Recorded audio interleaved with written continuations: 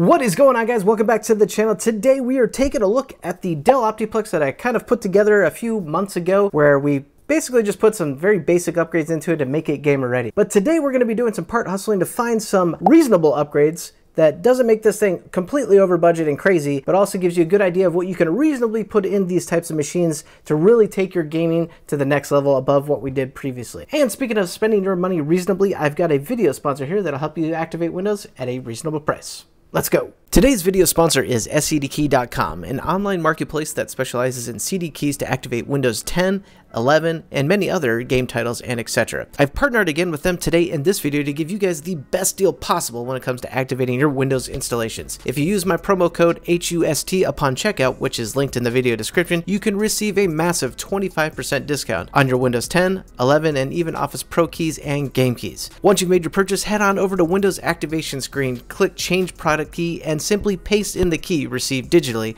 upon purchase. Click through the next activation menu screens and you are done. Now you have a fully licensed and activated copy of Windows on your new system. Again, that promo code is HUST on checkout to get the full 25% discount. Alright guys, so before we get into part hunting, just a quick overview of what we've got here on the table. And by the way, check out the video of this particular build in its current state that I have done previously. But what we have here is an RX 560 that we bought for about $80 on eBay as basically our graphics upgrade to allow us to do gaming. But the good thing about that card was obviously that we didn't require any external power. So that is something we'll have to address as we do upgrades here. Additionally, we also added an SSD. We've got a 512 gigabyte SSD that I got tucked in here. I'm struggling to pull out. Basically, those were the two major components that we added to basically make this a gaming PC. And as you know from that video, if you've seen it, it does pretty decently well at low settings. But what we're after here today is really taking things to the next level. So obviously, if we want to do anything in terms of high performance gaming, we're gonna have to upgrade the GPU, and it's gonna have to be one that requires external power.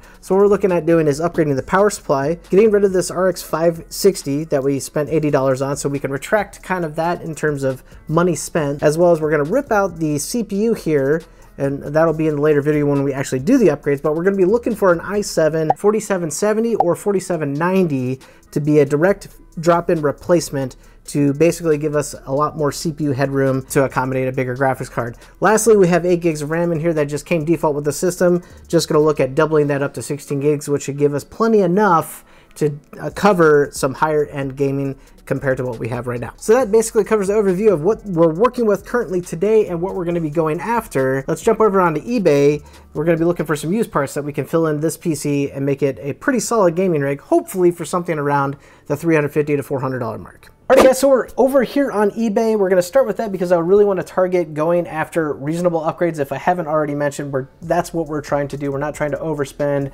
or just put some kind of crazy hardware like a 3080 Ti into Optiplex. That's just absolutely nuts if you ask me. So what we're really after is just a bargain buy. Basically, we're going to part hunt. And secondly, we want something that's going to be a good balance with that Optiplex. And I got to thinking, I really think the 6000 series Radeon cards are going to be a good fit for it. Might present a little bit of a CPU bottleneck. That remains to be seen. It should work too. I did reference a Toasty Bros video where they actually put a 6000 series card into a Dell Optiplex. That was kind of at least a securing moment for me to understand that that should work. NVIDIA, yes, you could technically go with that, but to be flat honest, it's going to command the traditional NVIDIA tax. What did it cost? Everything. And we're trying to do things that are reasonable.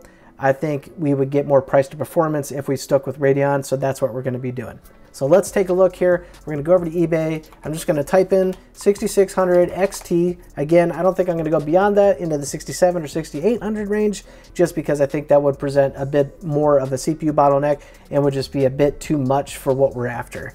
So let's see here. All right, so we've got our buy now format plugged in where conditions are going to be new and used cards, not for parts, and we've got the price plus shipping lowest first. And the first one we have here is a 6600, which we don't want. Next one we have is a Power Color a Hellhound AMD 6600 for $189. So let's take a look here. So I really like how this person immediately off the bat is showing some 3D Mark scores. That's really cool that they went the extra mile. So somebody who knows their stuff and is trying to show that this is a reliable card. So that's really cool. Yeah, this card is, nothing super amazing to look at in terms of aesthetic, but we're not so much after that because it's a Dell Optiplex build anyway. Hopefully that backplate doesn't stick up real high. It also almost looks like a decorative backplate anyway. I think we might be able to make this work. Ideally, maybe something that's even cheaper that would be something without a backplate. I don't know what this etched in number here means, 208. That kind of makes me think it could have been crypto mined on. Let's see what the actual auction says, but it hasn't been opened, which is good. And I really like that he took this specific picture here. So let's see here. Tested working, past 3D Mark stress test, no box or accessories, 30-day warranty. So that's really cool. The person is actually standing by their part, shipping locally from Columbus, Ohio. So within the United States, should be able to get it quickly. Let's see any other descriptions here, things that we already read. So I don't really see any particular reason to not go with this card. It was pretty much a quick find. I went down the list here and we could see that the cards just start really going up in price and there really isn't much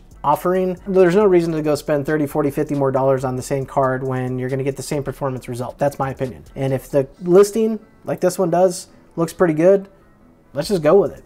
All we got to do now is find a power supply that'll accommodate this card, which pretty much all we need is about a 500 watt power supply that is going to be of good standing. And then we're going to need a power supply adapter, so that way we can adapt an 8-pin to the motherboard as well as some more RAM. I'm going to pull one of the sticks out here and see what we got. That way we can just match it all up. All right, so here we've got the DIMM, and it's a 4 gig SK Hynix PC3 12800. So I would say it'd probably be best to match up the specs of the RAM if you possibly can. And that's what we got here. Focus, focus, focus. There we go. So I think what we'll do here is I'm going to actually do a search on this type of memory and see what we come up with. Here we go.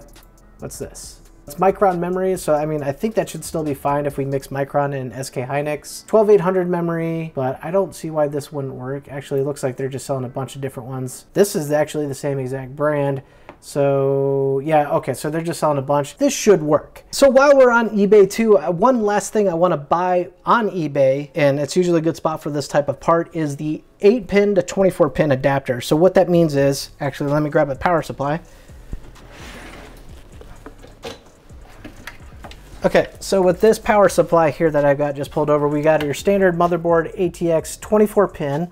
If I get that to focus here, focus, focus, focus. It's trying to focus on my face. Basically, with this power supply is we got a 24-pin that's normally used for your kind of aftermarket PC builds where you would use like a Asus motherboard, Gigabyte motherboard, whatever, and they require 24-pin power. But with these Dell Optiplexes, the 9020s, I think, and all the rest below, minus some older generation ones, require an 8-pin power motherboard connection. So what we need to do is we need to basically just buy a part that adapts a 24-pin that comes with your normal kind of standard ATX power supply like this. So that way we can power the motherboard. These are pretty simple parts. They're usually about $8-10. Let's see what we got here. And right at the very top here, 64 sold. This person looks like to be a big seller of these things. They're pretty popular. I've used them before in other Dell Optiplex videos. They're reliable. I would say don't worry about this. And motherboard power for Dell Optiplexes doesn't really pull a heck of a lot of power anyway. All right, over here on PC Part Picker, I'm going to just do like a new build, and really I'm only using it to basically find me a power supply. So what we want here is, honestly, we're just targeting a wattage of like 500 to 600 watts total. That's all we need. And I'm going to put that in my filter here. We'll do that, right? 500 to 750 watt. Okay, that's fine. And let's just do price lowest first. Obviously, some of these ones are really cheap ones that we want to kind of stay away from. Here we go.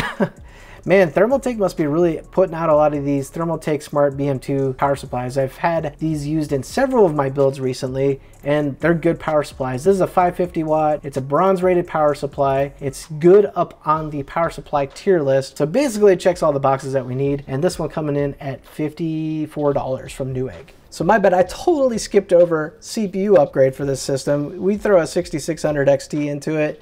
With an i5, it's going to be a nightmare. So let's go over back to eBay real quick and get our CPU. Like I said earlier, we're going to be looking for the i7 4770, 4790, ideally a 4790 because it clocks up a little bit faster than the 4770. I think we can still get these for a really good price on eBay. So let's see what we got here. Okay, coming in at, wow, 40 bucks. This is really, really cool. So 4790, well, you want to make sure that it's not the 4790S. Those were different CPUs for different use cases, and they actually are way slower in terms of clock speed. So make sure you're not buying a 4790S. Actually, what I'm talking about is something like this right here. And as you can see, the clock speeds are very slow compared to the other ones. So make sure you don't buy those and you buy just the core 4790 that has a 3.6 gigahertz base clock speed, what we see right here. And the listing, we see all of our processors are professionally tested and inspected for any defects, blah, blah, blah, blah, blah. Seller with really high ratings, 4790 for $40. I mean, that's a killer deal. One other mention here too, guys, it looks like this seller is actually an e-recycler.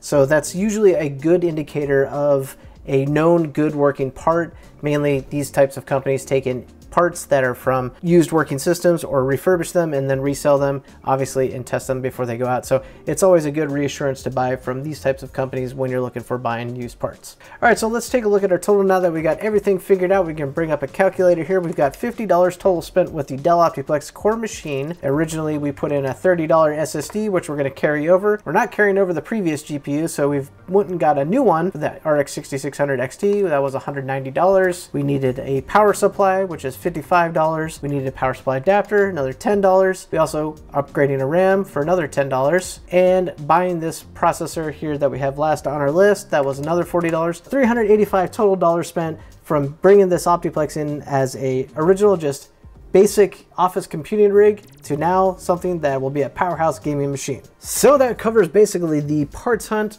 of the reasonable upgrades, as we're calling it in this video, for this Dell Optiplex. If you aren't sure where we started from to begin with this Dell Optiplex, well, I got a video right here for you that you need to check out. But stay tuned for the upcoming video where we're going to get all these parts on order, get them installed, and benchmark this system to see what kind of powerhouse machine we just will have on our hands.